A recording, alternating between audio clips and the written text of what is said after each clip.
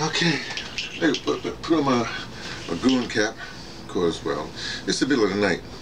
I wake up in the middle of the night all the time. I go right back to sleep, but I always wake up. Did I tell you when I was in where was I? I was in Livingston, Guatemala one time. Right across from the river. Anyway, I was helping a cat. They have these the Garifuna people, how we call it. They make these drums, you know, and they had this fishing wire anyway. But they take the actual log and they dig out. You know, they dig out this thing, right? So I'm up here with this guy named Jesus, right?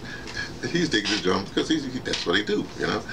And so I'm next to him, and I'm trying to. He's like a little chisel thing. So I'm up there trying to chisel out this drum, and man, you know, I wasn't getting no place. He just sort of stops at some particular point, and he says, "You know, brother, sometimes I wake up in the middle of the night, I do push-ups, I go back to sleep." I didn't think nothing of it. I'm telling you, literally years later, I realized what he's saying. He said, "You weak. You need to do your push-ups," which is appropriate for this film. And we're going to talk about, not talk about, because I don't want to spoil. It's no spoiler. It's a documentary. Tariq Nasheed did a documentary called Hidden Colors 5. It was the 5th of the series, right? In case y'all didn't know, like you didn't know. And you know, this one is about the war. You know, it was the state of war that we're in. How you want to? That's what he says. And you know, well, hey, that's what it is. I'm wearing my Ogun cap.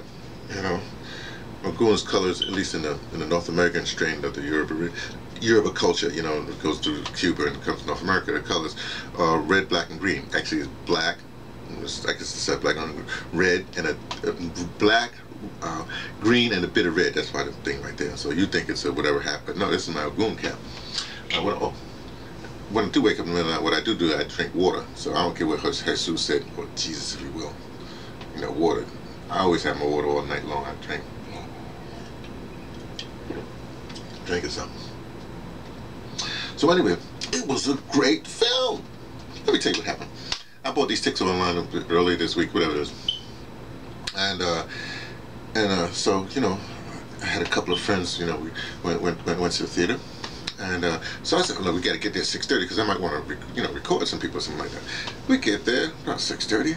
They come, say, oh, what was it? It's a long line. I mean, a long line. I'm going to say, whoa, hey, these ain't regular Negroes. This must be the conscious community because they on time. You know, ends up something happened. I don't know what but we took a long time to get in.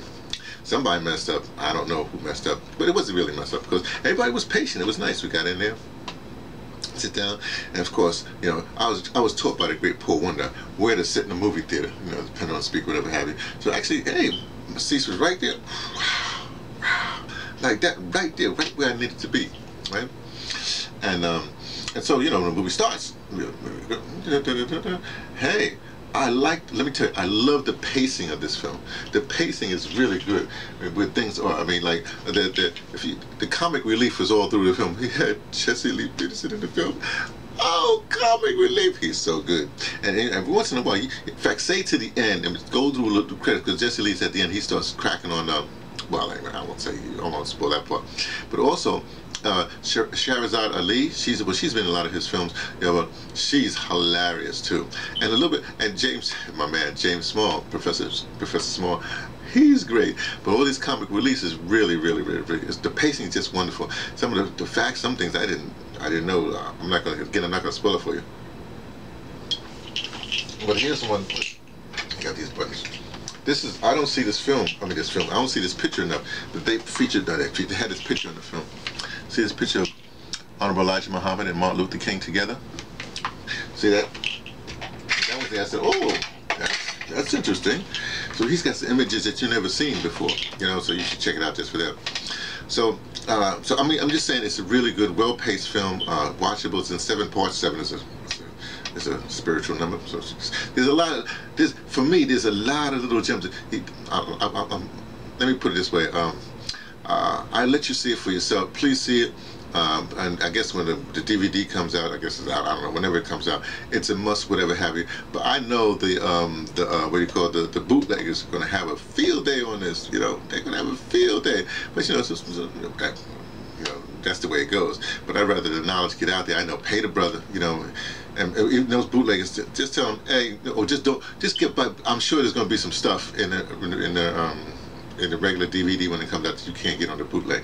So do that. Buy both. I mean, support both, because one of the things that's brought out is like the underground economy. If you want to, the economy. You know, we've always been so-called underground economy. You know, and this is actually really important. So you know, hey, man, okay, I'm sort of retired. I'm of that boomer generation, but I live low to the ground anyway.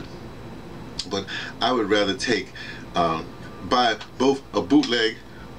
I'm not encouraging this, but buy the series. That's really good. But here's the thing. At the end, Tariq shows up. In the movie theater. So what the heck's going on? Well, it seems, and this is why this movie is going to sell. This is going to be like to the top of the charts. Well, it seemed like, you know, after his LA premiere, I guess he was going to the UK. Well, he didn't quite make it. Somebody called and say, hey, some government, I guess U.S. government, I don't know, some government person called, and he couldn't leave. Well, they wasn't going to let him in the UK. Okay. He actually said, he showed it. I'll put a link because I got a little bit of footage of what happened. To part you get the link, you'll see. But here's the thing, Kaba, you know, who's in the film, you know, used to be Booker T. Coleman, you know, in all the other films. You know, he had a copy to go to the UK. He's going to the UK, right? He gets to the UK, and guess what? I'll give you a time. I'll give you a hint. You know, when Malcolm X was traveling in Africa and blah, blah, blah, blah, he wouldn't, do you see what I'm saying? You got the hint yet? That's right. Some government called the other government, and then they told the movie theater it was supposed to play, or the venue was supposed to be playing at, and they said, no, we ain't showing this thing. No, contracts be done. You don't have to. Hey, you know, if you got the power, you know, you change laws, or you find some way to, you know, I guess there's some law on the UK books, you know, because everybody's subject to the Queen, and I guess the government's subject to the Queen. If they say you, it ain't happening. So it didn't show in the UK, as far as I know. And you know, Tariq, he says he can't. Well, he can't go to the UK. He's banned from the UK from this film. Boy, they don't like facts. I can't believe they don't like facts. But see, you know who's? Look. Anyway, you understand what I'm saying. My thing is, they change laws all the time to suit their purposes, you know, and that's just the way it is. But I want you all to see it. Please go see it. You know, every way you can, on several different ways to see it. Okay, this is a little message from me, T from the Pattersons, taking the train to Tibet, letting you know what I only suspect from ADOS, from the ADOS. Go see it. Go see the movie. It's great. It's great. It's great. It's great.